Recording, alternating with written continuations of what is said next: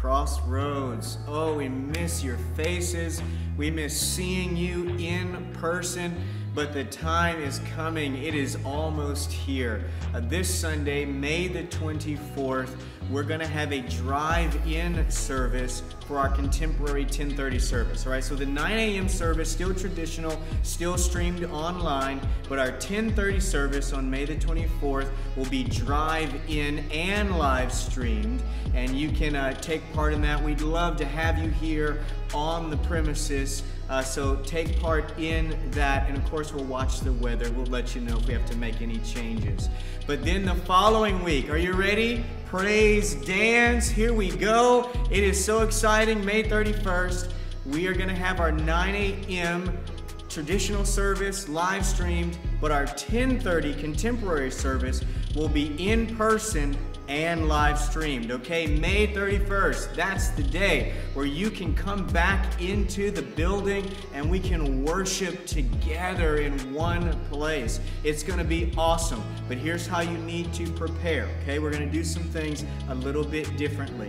Number one, if you are sick, have recently been sick, you're still recovering from that, please take a little bit longer, stay home, and you can come back when you're ready, okay? Number two, if you are a high risk because of your health, you have some other condition that compromises your immune system, we really want to make sure that you are taking extra precautions, okay? So we strongly recommend that if you're a high health risk or if you're a senior saint, that you stay home for a little bit longer. Take your time coming back, okay? Continue to watch it online, okay?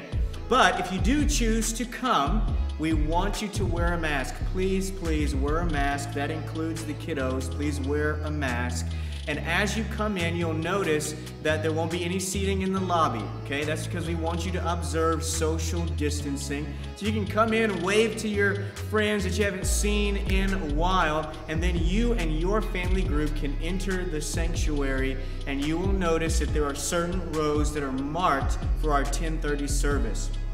We want you to sit in those rows in your family unit with 2 seats on either side of your family, okay? So you'll see it's every other row and they're marked right on the ends. You'll be able to notice which rows that you can sit in. And yes, the balcony will be open in case you want to just go up there and sit there. Now, there'll be hand sanitizer stations in the lobby. We're also going to disinfect all the chairs after the service. We're going to spray everything, and we've got a whole protocol for cleanliness because we care about your safety. But the most important thing is we want you to come with an expectant heart. We want you to be praying for our church at this time. We want you to be praying that we have wisdom.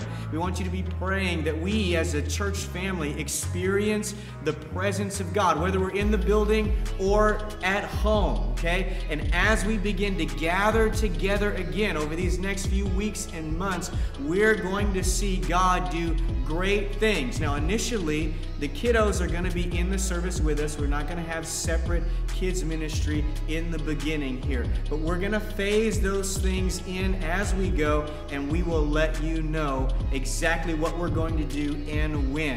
Hey, you'll probably get more details about these services, so we want you to stay tuned, but I just wanted to give you that exciting news. We can't wait to see your face.